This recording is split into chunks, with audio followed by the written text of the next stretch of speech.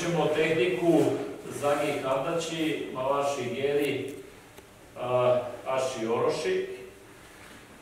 Za početak onda ćete ovakvu vežbu. Vi ste dole, na polu prstima, parte dolazi mawashi. Ulazite korak okret i ukrštenom rukom spuštate kroz lakat partnerovu nogu na pod. Znači partner kreće ovako.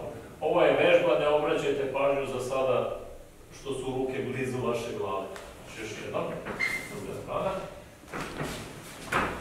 Znači spustite ovako kroz lakat partnerovu nogu dole. Da vidite, ruka mi dođe otprilike uz zonu njegovog kolena. Probajte. Malo pre sam stajao ovako, on je dolazio sa ove strane, pa sam radio korak okret. Sada stojimo ovako, on dolazi sa iste te strane, ovom nogom idem malo u dijagonalu, a ovu nogu izvučem ovako sa kukom. I uradim isto, znači on zamakne. Opet kažem, ne obraćajte pažnju na ruke, ovo je samo vežba. Evo još jednom, druga strana. U principu, svejedno kako stojite, vaše ruke bi trebale da budu one elastične, nesavitljive ruke, tako da njegov udarac ne bi trebalo da može da prođe čak i da ne uradite ništa. Možda jače. Razumete? Probajte ovo malo. Sada, pošto nije bitno kako stojite, doći ćeš sa ove strane. Morate se skloniti od partnerovih ruku.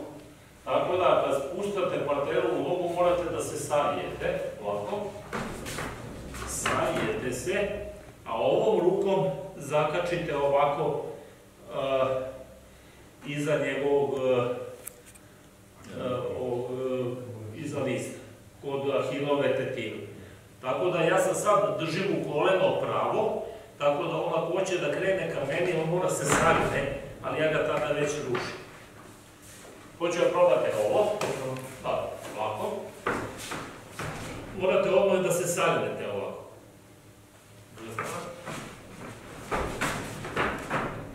Stopalo mora da bude dole, da ga zadrži trenje, da ne može da povuče nogu ka sebi. Sad ako hoće da povuče nogu, ne može. Probajte. Kada dođete do ove pozicije ovako, partnera celom ovom stranom gurate dijagonalno tamo.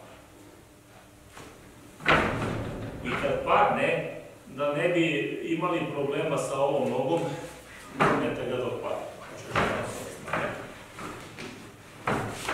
Jedan, dva, dok pada, gurnite nogu.